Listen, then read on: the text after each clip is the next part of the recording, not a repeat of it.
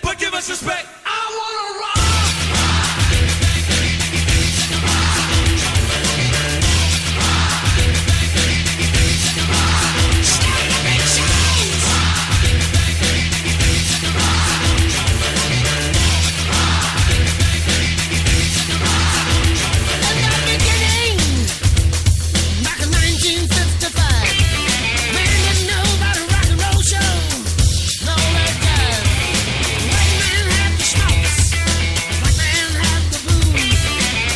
Happy May Day. Aloha.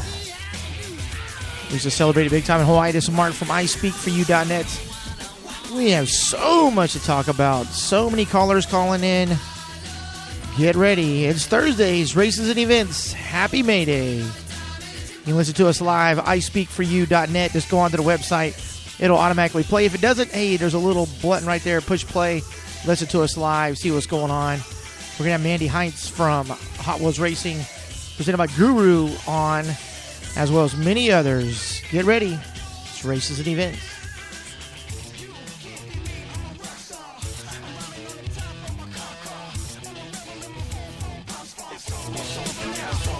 And it came to pass, the rock and roll was born. Rose was the land, every rock and band going up a stone. And the guitar man got famous, the business man got rich. And everybody was a superstar with a spirit. How did it rock? Rock and roll. You know what I want. I love rock and roll. Long live rock and roll. Spend another time in a jukebox, baby. Rock the ages. Rock the ages. Still rolling. Keep on rolling. Rock the ages. Rock the ages. Realize you're living in the golden years. Presented by eDragonTees.com, the premier company for your t-shirts, your banners, hats, flyers, embroidery, web design, and yes, even your koozies for your beverages. Online at eDragonTees.com. That's eDragon, Tees.com.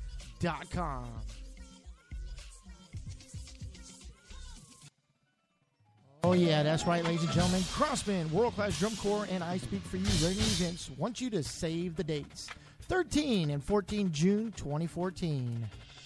That's right, the Crossman, Texas's only World Class Drum Corps, representing San Antonio, Texas to the world, presenting their second annual 1 mile run, walk, stroll, crawl, whatever you need to do. How fast can you run 1 mile? All information on iSpeakForYou.net or crossman.org. I say save the dates 13 and 14 June. The run is on the 14th, but the 13th is their MMX, their dress rehearsal, before they go out on tour around the country. Find out more information again at crossman.org or on iSpeakForYou.net.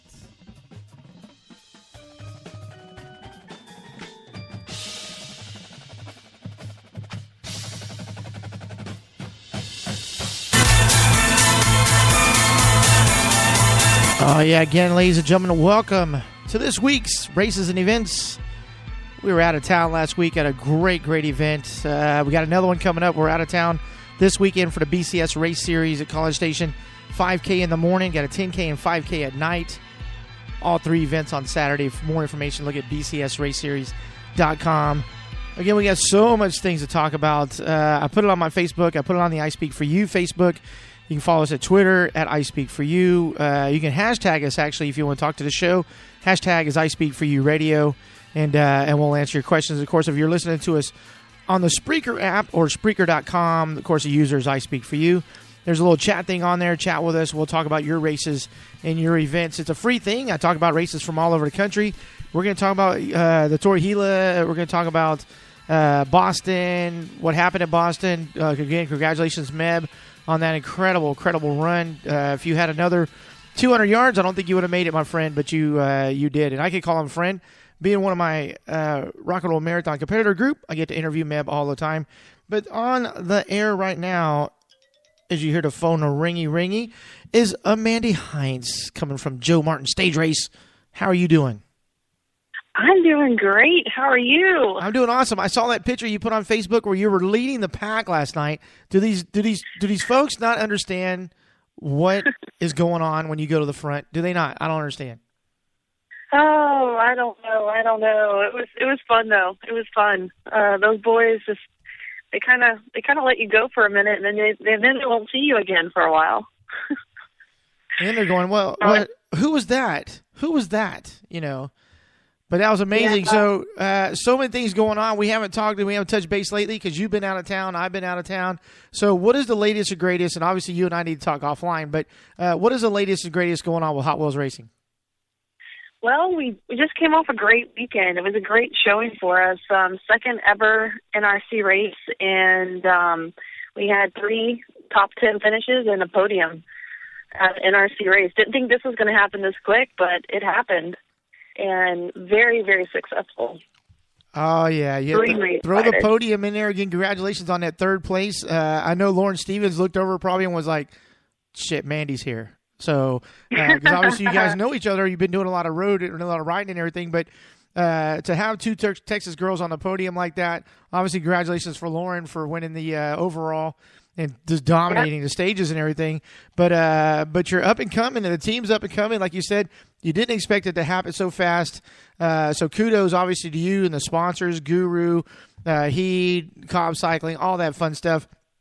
But how was it feeling to be home? Because, you know, you go to these big races, you go to Redlands, you go to Joe Martin Stage Race, and you come home and you're going, do you get to relax at all? Or do you like, okay, I've got this on my schedule, I've got to get ready for? Yeah, unlike the other pro teams where they get to kind of put their feet up, we've all got to go to work.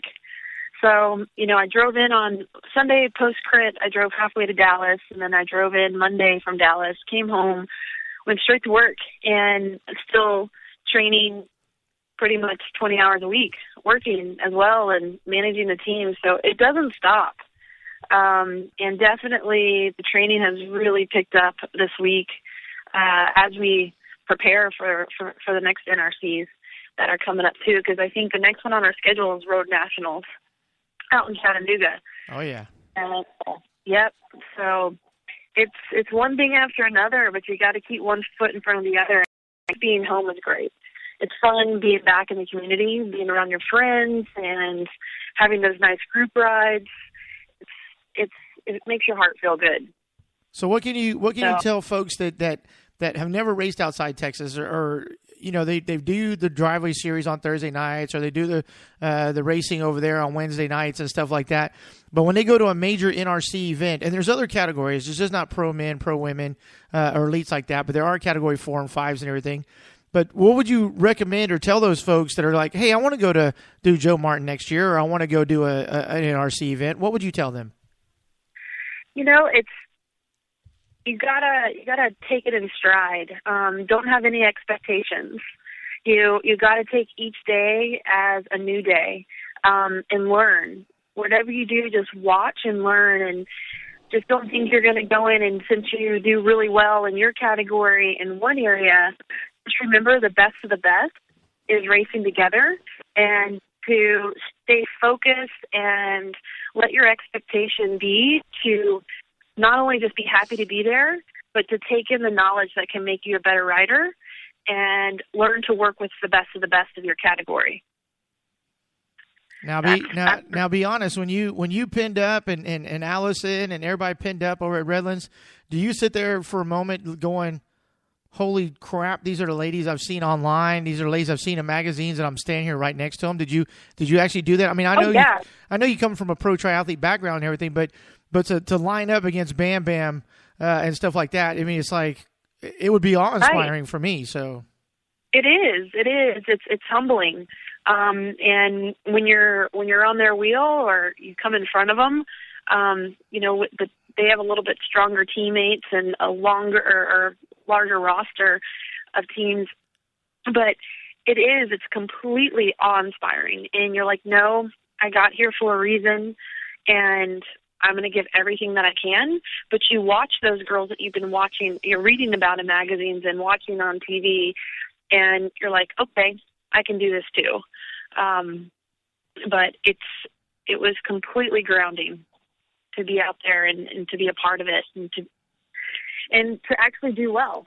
You know, it wasn't just like, hey, I just showed up and I'm happy to be here. It's like, no, I'm going to be a little bit more. I'm going to use my training, use my knowledge, and use my skills to make a mark and make them work for it. If they want to win, I'll make them work for it. Yeah, and obviously you got a great group of ladies on the team and everything like that, and everybody's looking forward to the season's so long, and everybody's so looking forward to it. We've had great results so far this year. Obviously, coming up next weekend is Houston Grand hometown crit. There's gonna be a lot of bragging rights in that crit right there. So, and you know, with me on the microphone, there's gonna be some preems thrown out at you. What's gonna be the strategy going into the hometown race? You know, we've got one thing in mind, and it's a W. So it's gonna hurt. That crit will hurt, and we ain't stopping. And so that's all I can say right there. That crit will definitely hurt. We're bringing out the whole team. So we've got some heavy guns coming out. It's going to be amazing. So obviously there's a lot of things coming up and everything. So what has been your favorite so far in regards to the team that you would hope to happen and then has happened this year? What has been the favorite or your most memorable thing besides getting on the podium at Joe Martin? What has been the thing that you're going, you know what, this freaking rocks? You know, just a funny comment is when, you know, you get pulled over by USADA and you have to be drug tested for a win. That was hilarious. Like that's the moment where you're like, oh my God, I'm somebody. You know, no, that was funny, but you know, it's the finishing of a race and your teammates who help you get up the road or supported you, and seeing their faces when you just podiumed or you've just produced a result for the team, and having that camaraderie come together, and every day sitting down and learning and talking with each other. That right there is definitely not many people can say I've done that with a team, with a group. It means a lot because your team's getting stronger and it's growing. You got to work out the BS, but you really got to build on the positives. So that's really, it's something special that you can't just, you know, train for. You got to build it. That is so true. That is so true. Obviously, the first-year team and everything, I mean, it's one of those things like, oh, we hope we do well at races and everything. Obviously, you've gotten tons of podiums already. But one of the things is you're looking at, obviously, you got state championships. You got to be the team in Texas, I will say. Obviously, like I said, next weekend, Houston Grand Crit. That's going to be a big one. There's so many folks that come into that one, not just from Houston, but obviously around Texas, Louisiana, Georgia, Mexico, a lot of international field coming up to play in that one. But like I said, state championships are coming up. Is that a goal? I mean, obviously, like you said, nationals is coming. What is the big goal of the team for the end of the year?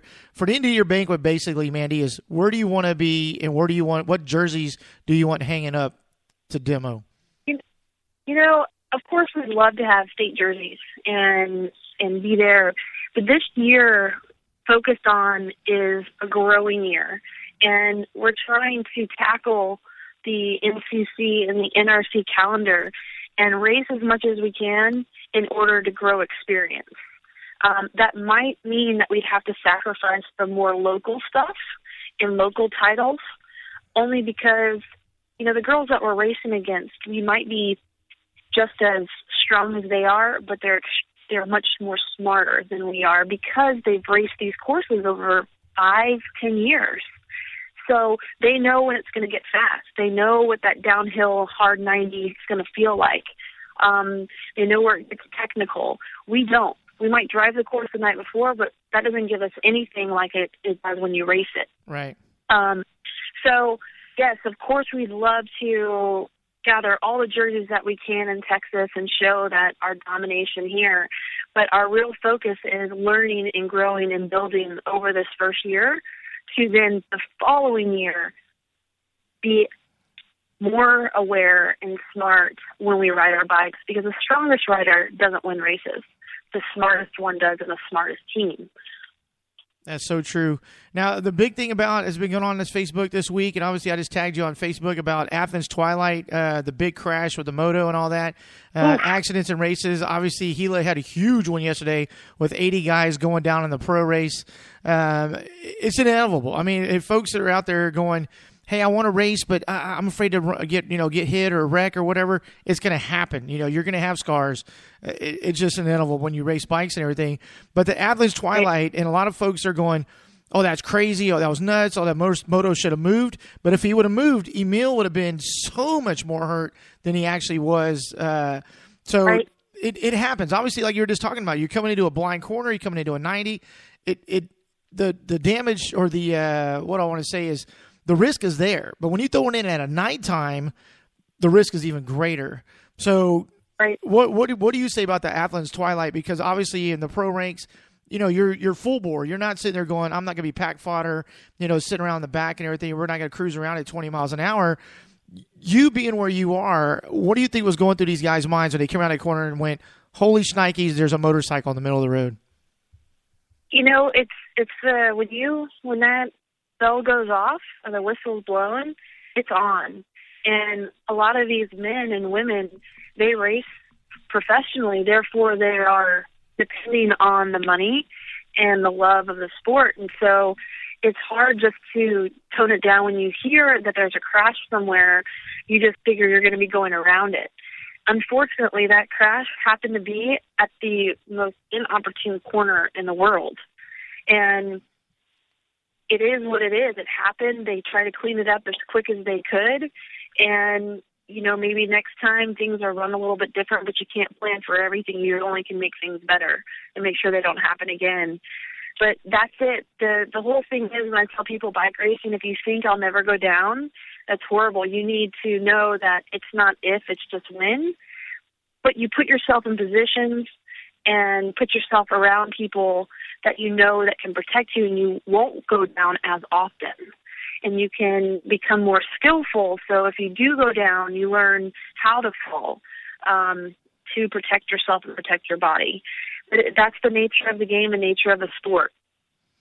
Yeah, so true. And the number one injury, obviously, is broken collarbones, and so many guys had that yesterday. And obviously, Emil had one on at Athens Twilight and everything. Myself, I've had 7 broken collarbones on my left side, 3 on my right side, and it's just the nature of the beast. If you're gonna race and you have a love of the sport, it doesn't matter if you're racing. You could be riding from here to Lifetime Gym or to get your local coffee shop, fall off on the side of your bike, and it happens. So my thing is, folks, keep riding your bike, obviously.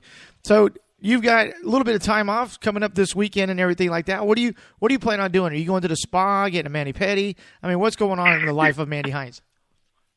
I definitely do need a pedicure. Miles. This week has started off hitting it heavy again. No rest for the weary. I actually have a new coach, and it's been great. New philosophies, new turnover. Looking forward to it, and just hitting the miles in the next couple of weeks. And of course, you're home, and you have no racing, but you're still putting in a good 180, 190 miles over the weekend. That's crazy. But also, you talking about changing the coaches and everything, and we're going to get in later into the show. I mean, I know you got to get back to work and everything, but and changing at coaches and everything, are you lifting weights? Are you in the gym doing cardio? I mean, obviously you're on the bike doing cardio, but are you doing any running? What is in the usual weekly workout plan for you? It's majority. It's 90% cycling. There is no other cardio other than cycling. Gym wise, it's plyos. It's going to be box jumps, explosive things like that, core work and stretching. Main thing is focusing on just getting my body a little bit more limber, just trying to stay injury free with all the miles, and it's just been kind of different different turnover, teaching my body to kind of recruit different muscles right now. But it is pure cycling. No running, no swimming, no nothing. Just on the bike. Well, no CrossFit or no flipping tires or anything like that? No, it just doesn't seem that flipping a tire would benefit me on a bicycle. Well, I said that about a wall squats too, but after 20 minutes of wall squatting, I couldn't move, so 'cause it hurts your thighs so much. But it's just amazing. Now, again, congratulations on getting third at Joe Martin in that stage. The rain, obviously, and the crit was crazy. It's one of those things like you train what you're going to be racing in. I tell that to people all the time. They're like, oh, it's a little bit raining. I don't want to go train. Hey, suck it up. You got to go train because you never know. Mother Nature, as you guys know, it may be raining on race day. Mm-hmm. That's it. You're not going to put yourself in a position where it's cold and rainy, you're going to get sick, but you definitely have to suck up to the elements. If it's windy outside, and guess what? It was so windy on the road races out in Joe Martin that it was gutter fest for an 8K straight. There was just a centimeter of road left before a ditch. Someone would find it just to stay out of the wind. But in order to put yourself through that hell and put yourself through that pain, you've got to train in that. And I'm so used to doing that here in Houston, where we might not have hills, but we have wind. Those are invisible hills. Oh, and yeah. They hurt. Yeah. I used to add Yes. 5 miles onto my rides every time I had to ride into wind. I'm like, you know what? That wind was terrible, and I'm going to add 5 miles because I literally put in another 5 miles of effort just because that wind was hitting me so bad. Mm-hmm.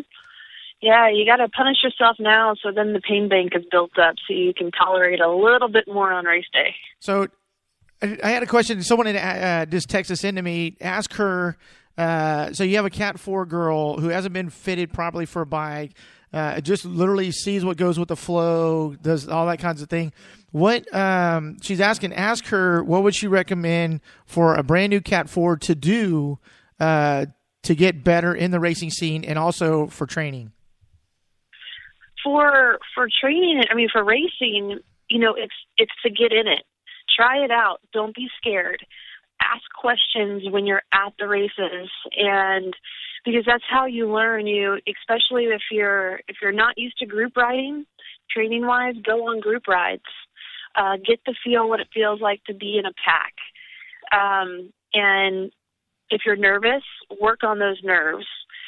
Get used to having somebody, right next to you. The good thing about Cat 4 racing is it's not as large of fields as like the pro women's fields where we have like 120. You might just have 20. And if you race, then you learn. And then you take in that knowledge. If you get dropped, you're like, okay, I got dropped, but why? And then you learn from that, and then you go into the next race. And you put that knowledge the next time, so maybe you don't get dropped, or you get dropped only 2 laps left versus 5 laps left. But I think a lot of training for Cat 4s is racing, asking questions, not being scared to ask questions, and don't be scared if someone yells at you. And I always tell that to new Cat 4s. If someone yells at you to keep a line or to stay upright or whatever you're doing, just take it and listen and just realize it comes off pretty harshly because your heart rate is going so fast that it's not going to come out with a please or thank you. It's going to be belted out screaming because you're not wanting to go down. So don't take it to heart. Don't get scared. Don't get intimidated. And training wise, just get out there and ride your bike. But I say group rides. Don't train by yourself. That's such a good point. That is such a good point. Always have your buddy with you, or your girlfriend or what have you. Go out on rides. Don't go by yourself. I unfortunately have to go by myself, but I call Michelle exactly where I'm going. My plan and everything. She knows where I am. I text her the turnaround points and stuff like that, so she knows where I am. But it's one of those things like there's a 3-foot law, folks, all around the country. But some drivers just aren't heeding to that, as we're seeing. And obviously, we want everybody to be safe out there. So, like Mandy's saying, there's so many group rides that goes on, and I know there's some in and Katy, Houston, and all that. There's some in your area, wherever you are as well. Just get your local cycling shop and say, hey, where's a group ride? Where's a no-drop ride? I'll say, because you may go to a group ride where they're getting ready for a big race, and they're all hammering at 25 miles an hour or more, and obviously you'll get dropped, and you'll go, okay, I have no idea where I'm going. But look for a no-drop ride. Right. So, yep. And use social media. Facebook it out there. Find out what people are doing, and you'll get connected. You'll find the right people. So true. Mandy, thanks for calling in, darling. Yeah, thank you guys, and thank everybody for all the support. No It's been problem. fun, and we're going to keep producing results. Yep, and you call me later when you can. All right, we'll do, Mark. Thanks. All right, bye-bye. Okay, bye-bye. Yeah, that was Mandy Heinz from Guru, presented by Hot Wheels Racing. Now we've got the Michael of all Michaels, Michael Boker, on the phone from CyclingSwami.com, Two Brothers Lawn Care. He's got so many hats, my friend. I just need to print them out one day and just leave them right here by the computer. How you doing, Michael? Why don't you make a sombrero so we can fit them all on the top? I'm telling you, man. You do so many things. It's insane. You do more than I do. So, how are you doing, brother? Man, I'm good, Mark. I'm on the road again, driving back from Dallas, visiting some shops, and spent yesterday up at the Superdrome, learning how to motor pass behind the moped on the track. I was just listening to Mandy's interview there, and she's right. You know, the only way to get better is to get out there and do it. You can't learn racing on your Saturday morning group ride. You can learn bike handling, and you can learn drafting, but if you want to race, the only way to do it is to race. So. Yeah, we get. I mean, obviously the Driveway Series is going on. It's Thursday. It's every Thursday up in Austin. You got a lot of folks that have never done it. They're like, you know what? I ride around town on my single speed or what have you. I want to try this racing thing. You've been there, done that, obviously for years. What do you recommend to a new Cat 5 guy that's going out there for the first time, going, holy crap, I'm fixing to pin a number on? Well, first thing is, I mean, that's step one is getting your license, getting your number pinned on. But I mean, I teach a bunch of things, and part of it is even pinning your number on correctly. You've been on those racing lines, and you see the new guy with 4 pins through the holes of the number, and that right there signifies that he's kind of new. So you kind of stay away from that. There's a lot of value in the prep work that new people can learn from other experienced people or even their coach. But man, you just have to get out there and do it. And it's easy to say not be afraid, but you have to know the fact that you have the skills to turn the pedals, and you'll learn the line. You don't have to be within 1 millimeter of the tire in front of you, but you certainly have to be able to take advantage of the draft. And the more you do it, the more comfortable you get. I was really impressed with Mandy and all the girls from Hot Wheels Racing. How they're debriefing after the ride. They're talking about whatever the event was or whatever the incident was. And that's the same thing the Cat 5s have to do. Hopefully you're up there, maybe a couple other unattached guys, or you're the new Cat 5 on the team, and ask the guys for any input, or hey, with 2 laps to go, we went up the corkscrew like really fast, and I got dropped. Does that normally happen? And, your teammates will be able to tell you, hey, 2 laps to go, yeah, you need to be standing up that corkscrew in a harder gear, anticipating the surge. And then if it doesn't happen, you're good. But if you're not anticipating it and it happens, you get gapped really quick, especially at the driveway course. Yeah, we used to tell folks to go out and just ride the course before they race, like a couple weeks before, ride the course with a bunch of friends so they can say, okay, be here at this point, that kind of thing, like you're just talking about.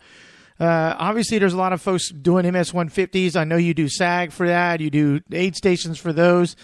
The MS-150s is a whole different breed of animal. What do you tell folks that are like, hey, I want to do an MS-150. What do you think? And what do I bring? Obviously, I'm picking your brain, Michael, because you know so much about cycling that I want people to know just how incredible you are. So they can go to CyclingSwami.com, obviously. But in all you do, what is the number one thing you think that people, brand new folks that are basically going to a shop to get a bike, what should they look for? Well, I tell people to go look at 3 different bikes from 3 different shops. each shop is going to have its own niche or maybe its own brand that they like. Right.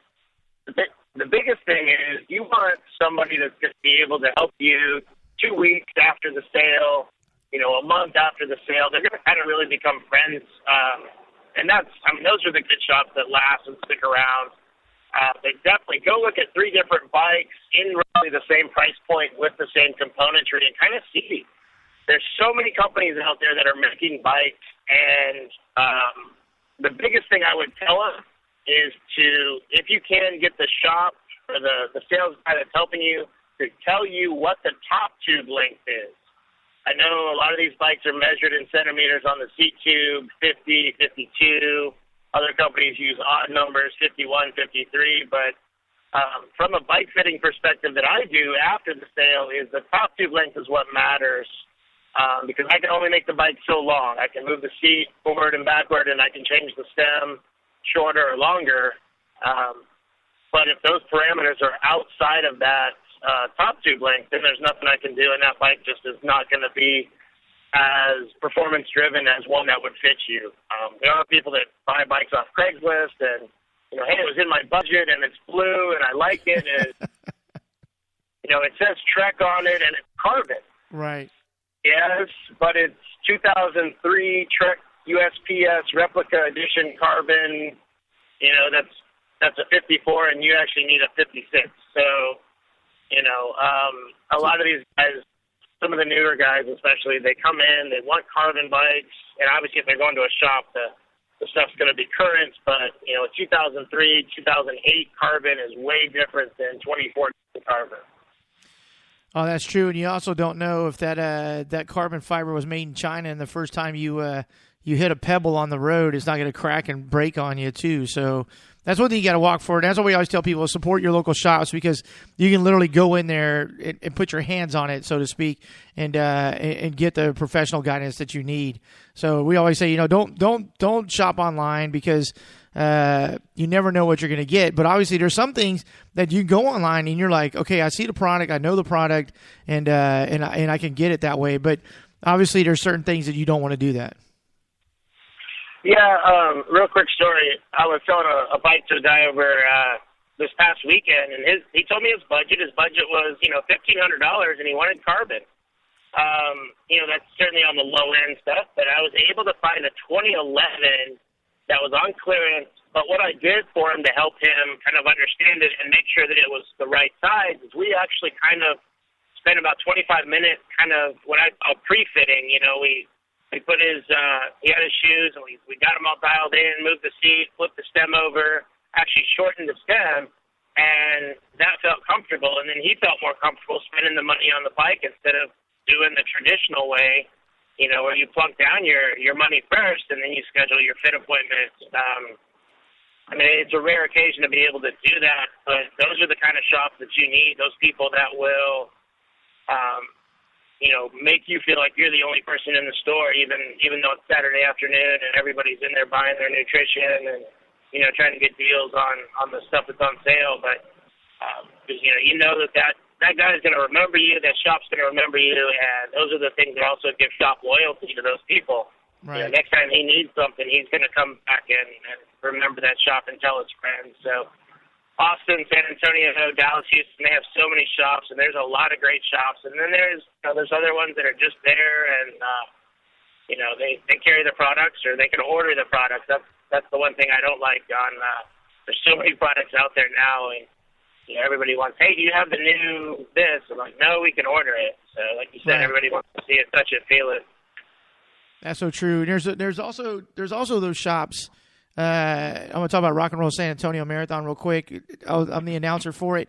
And one of the things that we found out was there was a shop that was promoting crashing the finish line, basically getting a bunch of bikes together, going through the finish line before the runners get there, and basically crashing the party and everything.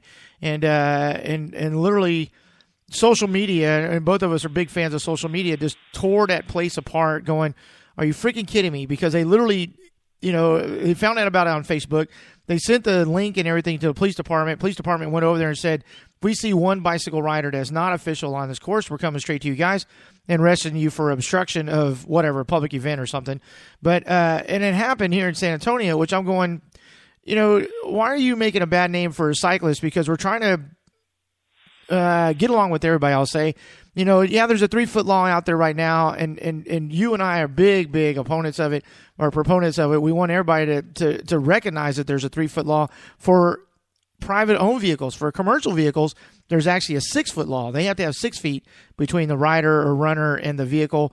And there's so many things going on there right now, but that we want everybody to see that cycling is good for you, health-wise, obviously, greenhouse effect-wise, carbon footprint-wise, and everything. And you and I could get on the soapbox and talk about it all day long, but what do you tell folks when they go, oh, you know, I don't know about riding and is it safe and everything? What do you tell your clients and your friends about how safe cycling is? Well, I kind of try to get a little bit of background on their riding. If they're new to the sport, or they're getting into it because of a friend, then I try to really encourage them to go ride with that friend. We've also set up some bike rides on, I guess you'd call them park paths. Right. You know, we have the Velo way up here. We have the East Austin Bike Trail, which is, you know, just a huge 10-foot wide concrete path that people are able to ride on without cars. You know, it's a lot to get somebody used to riding in a group around other cyclists. You know, they show up to your shop ride on Saturday morning. They just bought their bike on Thursday, got it all fitted, they got all their stuff, and now you're going to send them out with 20 people that they don't know, that they've never ridden with, and traffic. So it's really try to ease them into it, and it really depends on their comfort level too. Like you said, they're promoting cycling as a health thing. I had mentioned about people being able to buy bikes through their doctor's prescription for weight loss. You know, those guys may not have been on a bike in 6 or 10 years or since they were kids. And so it's really about trying to find the client's comfort level. And it's funny, I actually, when we're doing the fit, and if they have to get clip pedals, one of the things I actually teach them is how to stop while they're on the trainer. There's 5 steps that I teach as far as, you know, upshifting easier, making sure your foot's out. You come up off the seat, you squeeze the brakes, and then you put your foot down. It sounds really simple. You and I can, you know, do it in our sleep, but to somebody new, the 2 things that they mainly forget to do is the upshifting, which makes it easier to start off when the traffic light changes, and then getting that foot out way before they start braking. Like, you pull your foot out, unclip, rest it on the pedal, and then you start pulling on your levers to slow yourself down. A lot of times, you know, you kind of forget those steps and you start squeezing your brakes, and then you try to pull your foot up and out, which that doesn't work because you're stuck in there, and then you fall over and they get discouraged. So, you know, I learned that way back when, actually when I used to ride with Britain's guys on the MS-150 when I was a pro. But all these little 5- and 6-year-old videos, the parent never teaches the kid how to stop, and so they're the ones that are crashing into the grass or running into the back of the family car because nobody taught the kid to stop. They just wanted him to ride his bike. So we take that to the adult side too. I want you to learn how to ride your bike. I did that with my oldest. I was like, hey, just run into something. That's how you stop. Then I was like, oh no, pedal backwards. That's your brake. Pedal backwards. You know. But there's so many things, man. You're preaching the talk right now. Obviously, you're in Austin, Texas. What was the range? I would basically say where you will travel to teach folks on properly way of how to ride a bike, things like that. I mean, obviously, they can get a hold of you on cyclingswami.com, but the one-on-one thing is so important. I know there's other people out there like you in the world. However, how do they get a hold of you to say, Michael, come show me how to do this? Man, the easiest thing is just drop me an email, cyclingswami@gmail.com. You can go contact me through the website. But, man, I love teaching people to ride. They're more than welcome to travel up to Austin if you want to do one-on-one, or I can come down to San Antonio. The biggest thing works really good if you have about 6 to maybe a max of 10 people. So if your local club wants to do something, last Sunday we helped out with a kids bike rodeo, you know, teaching little kids how to do the slow race and learn how to stop and look for traffic and ride in the circle and kind of balance their bikes. So We'll do it from kids all the way up to adults. It just really depends on, it's that time of year. I mean, the weather's getting nice, warm out. All these charity rides are everywhere every weekend. So, if you want to get a bike, definitely contact me. I'll even help you for a small little 10% percentage. I'll even help you find a bike. If you're looking for a used bike, I know a bunch of people that have them, or where some of the good locations are to find them, and we can make sure that it fits you and it's the right size. So you're making a good investment with your money. Man, you need to come in and we need to sit there and just do like a 2-hour show on riding and everything like that, because like I said, you have such a vast amount of knowledge. And one of the things I was talking about real quick, and I know you're on the road and everything, but the accidents in bike racing. Obviously, I talked to Mandy about Athens Twilight. Hey, things happen. The motorcycle ref was actually protecting Emil that was on the ground. A lot of folks don't see that. They're like, oh, he should have been out of the way. If he was out of the way, Emil would have been damaged even more. Obviously, yesterday in Tor Gila, 80 guys go down because of crosswinds, tires overlapping and everything. It just happens in races and everything, but unfortunately, people don't see that. And obviously, you being who you are and the things you do, obviously you're a race announcer and stuff like that. You see the behind the scenes stuff on races that the general public don't see. What is your input on accidents like Athens that happened? I watched 3 different videos on that, and the best one from a spectator perspective was where the guys were coming through the turn, but they were coming towards the camera, and they had the orange safety barrels out there, and I think the gentleman that you're talking about, he just basically laid himself out on the ground right in front of the barrel, and everybody kind of piled up behind him. And yeah, I read through a bunch of the comments, and it's oh, that never should have happened. And well, like you said, it does. I don't know what the radio communication was between the moto ref and maybe the official. I've never been in a bike race where they've actually kind of, from a NASCAR term, they red flagged it and shut it down because of a medical emergency, and that may have been what needed to take place there.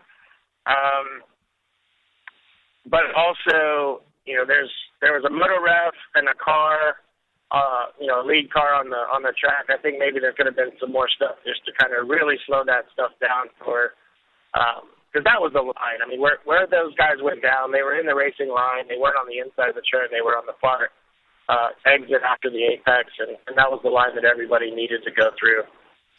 But yeah, I mean, it does happen, and the moto ref, to his credibility, did everything that he needed to do to, like you said, protect the riders that are down. I mean, his motorcycle even fell over when everybody piled into him, unfortunately. But nobody can say what they would have done in that situation had you not been aware of what it was through the video. If you pulled up on that scene, he did exactly the same thing any other emergency service would have done, is put their vehicle and their body between the rider and the other people coming through. So yeah, and he actually went to the hospital as well afterwards. No one saw that, but he actually went to the hospital as well with bruised ribs and everything like that. So he took one for a meal. But there's folks that are out there going, oh, they should have did this, you should have done that. But like I said, when you're behind the scenes and you only have 20 seconds basically to make a decision, it's hard. It's very difficult to do something like that. Well, okay, and let's say that the motor ref contacted the announcer, the official at the start-finish line, and said, hey, we got a rider unconscious, hurt really bad, we need to shut this race down. If the guys have already gone through the start-finish line, the only verbal cues they can get is really from the announcer, the speaker system, or the start-finish line, unless the lead car gets word of it. But, if they decided to shut it down, which, maybe they should have, but you still have to have, like you said, those 20 seconds to make that decision, get it across to the 80 guys that are red lines, racing for prize money, knowing there's 2 guys up the road that they're supposed to be chasing. And the last time that they went through that turn, the lap before, it was clear. Yeah. There was no crash because all that stuff happened behind those guys, and they don't know that. So, but hopefully the people that saw that, and the next time they go to spectator race, they will understand why the corner marshals are there, why they have whistles, why they have flags, and why sometimes they're just, you know, on a warpath, so to speak, to protect that track. Yeah. And keep the spectators off of it. But, you know, I'm sure every race promoter, every announcer has seen that, and, you know, hopefully there's some learning stuff that we all can pull away from that.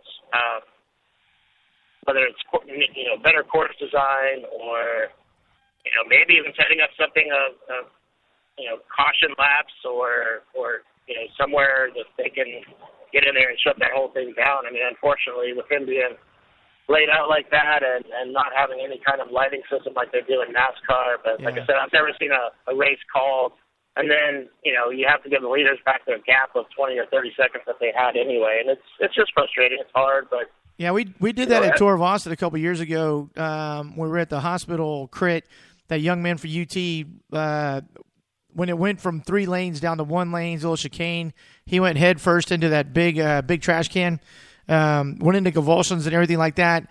And Bonnie Walker, National Commissar or International Commissar for UCI, was there, and she literally is like, you know, I was on the mic. She's like, "Mark, shut it down. We're stopping the race, obviously, to take care of this young man." We did that. There was guys in a break. They had to do just like what you just said. Had to give them back to 30 seconds to where they were, and then and regain the race. But as a racer, how would that go into your psyche, man? Knowing that, first of all, you're in the red line, your heart rate's at 220 miles an hour, you know, and then you're sitting there for 20 minutes waiting, and then you got to ramp back up and start it all over again with 5 laps to go. It was just tough for everybody around, athletes, obviously the officials. Chad Andrews, professional announcer, does USA Crits, does Nationals, all that. He superb job. But I talked to him, and he said he had no clue that there was a rider down until after they went by. So he couldn't even do anything.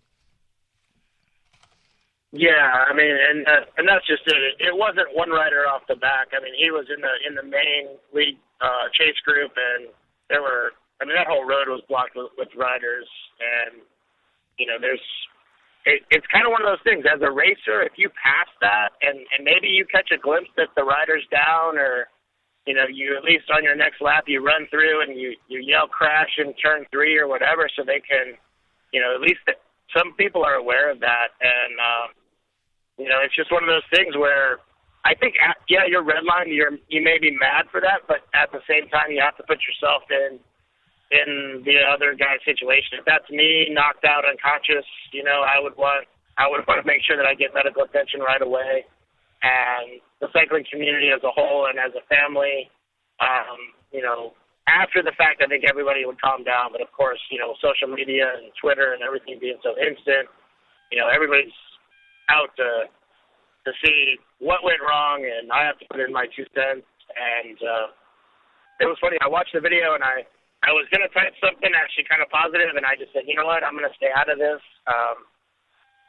I don't have any credentials on that. It's just my own opinion, and that's all it is. And you know, at that point, I'm the only one that needed to know what I was thinking, not just to shout out, "Oh, they did a terrible job." So. Yeah, because you never know until you're there. I mean, you know that. I mean, being an announcer and stuff like that, you've seen. I mean, the officials are like, "Okay, we need to do this," and it's one of those things like, "Oh, do I say that, or do I just listen to what you just said but not say it?" You know, it's one of those things. Right. But it's amazing, man. There's so many races coming up. Obviously, a driveway every Thursday night. You find that driveway series, Andrew and Holly and the incredible crew at Holland Racing up there. But Houston Grand next weekend, are you coming over to play at that? Yeah, I think I'm going to come over. I'm not sure if I'm going to have products to demo or if I'm actually going to try to line up in the Cat 3, maybe depending on what you're doing. But, yeah. I am going to be preem and happy, my friend. That's what I'm going to be doing. Preem and happy. Well, and that's kind of my thought process. I might just try to sit in there and preem and out, do my typical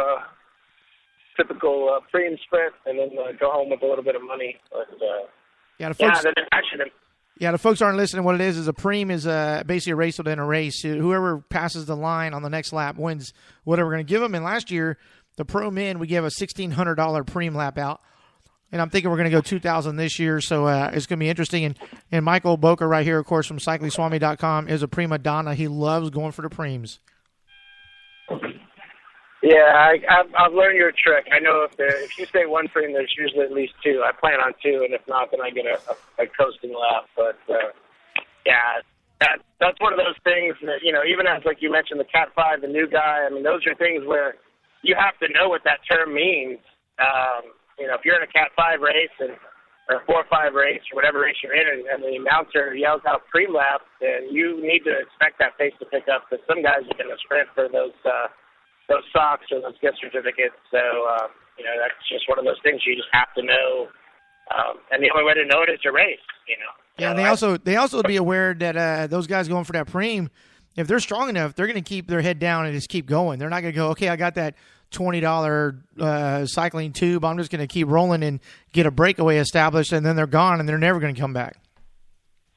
Yeah, well, and especially if they're, you know, like what Mandy was talking about, team. If the team idea or plan for that race is, hey, on the fourth preem out of 5, you know, 2 guys or 2 girls are going to go for that preem from the same team, and the other 3 are going to block. I mean, that's a tactical move that usually works if people don't know what's going on. Oh, I don't need a pair of socks. I'll just sit back here. And next thing you know, you're 45 seconds down with 2 people on the same team up the road. Man, that's a good point. I never even thought about that. That's a good point. So what's going on, man? What else you got going on up there? What can folks get from you from CyclingSwami.com? What do you have coming up? Man, I am in the process right now of making some T-shirts, because, you know, I've been on the road to recovery after my broken elbow, and I got these great kits and great shoes, and kind of made a joke as I was headed out for my ride with my group. I may look slow, but no, I may go slow, but I look slow.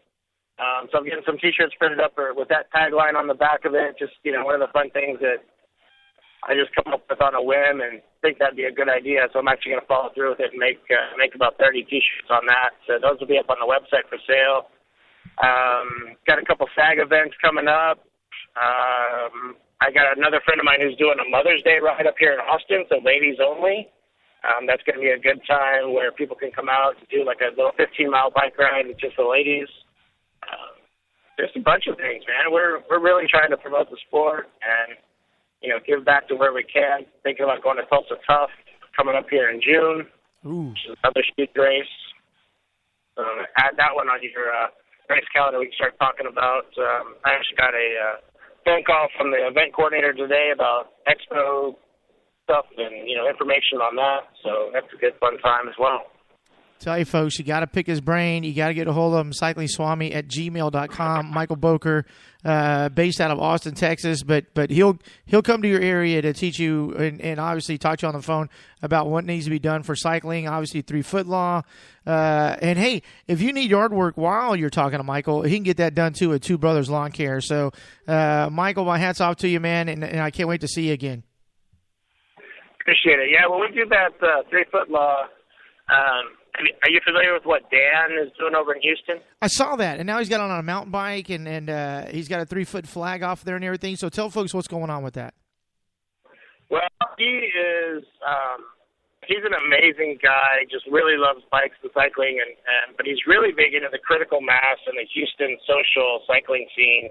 He has modified a bicycle safety flag. Instead of sticking upright, it actually sticks out sideways, and he's measured from the end of his handlebar out 3 feet, and he has a banner that hangs on the flag that says 3-foot law, and he rides in the bike lane with this flag on and has a GoPro camera mounted in reverse pointing at the flag. So he's actually able to capture people coming really close, touching the flag, and also getting their license plate numbers. And if he's able to, he rides up next to him and kind of just reminds them of the 3-foot law.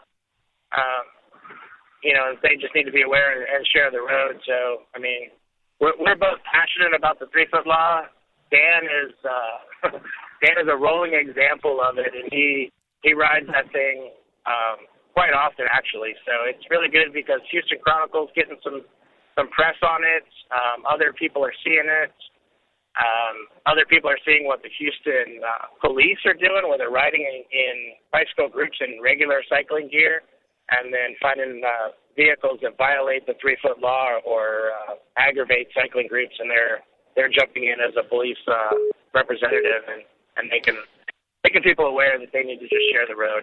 So true, man. So true. CyclingSwami@gmail.com. Go to CyclingSwami.com. Talk to Michael. Find out what he can do and what you can do to help out the 3-foot law and get involved. Mike, thanks for calling, my friend. Thanks, Mark. We'll talk to you later, brother. Bye. Bye. So, folks, you're listening to iSpeakFree.net. We will be right back. This is Mark, and we'll come back, and we got some more things we want to talk about. But first, a quick commercial break.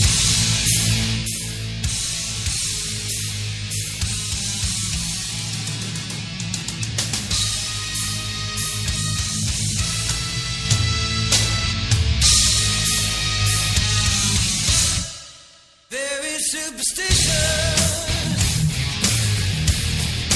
Writings on the wall.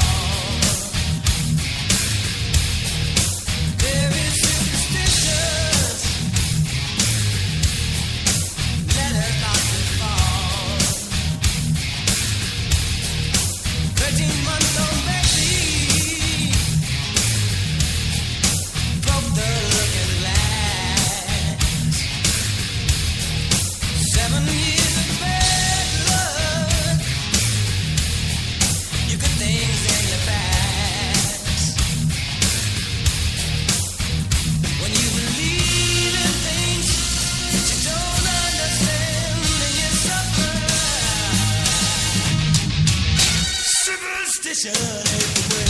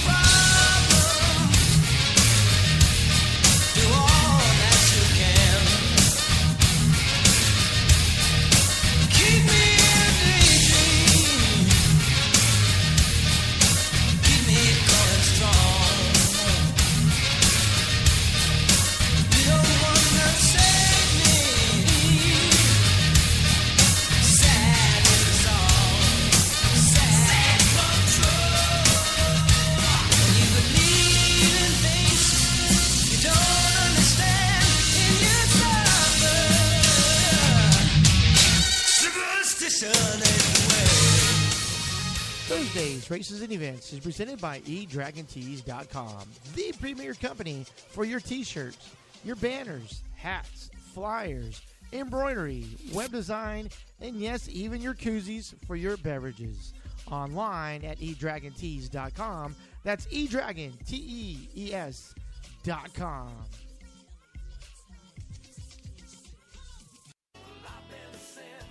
Were you aware?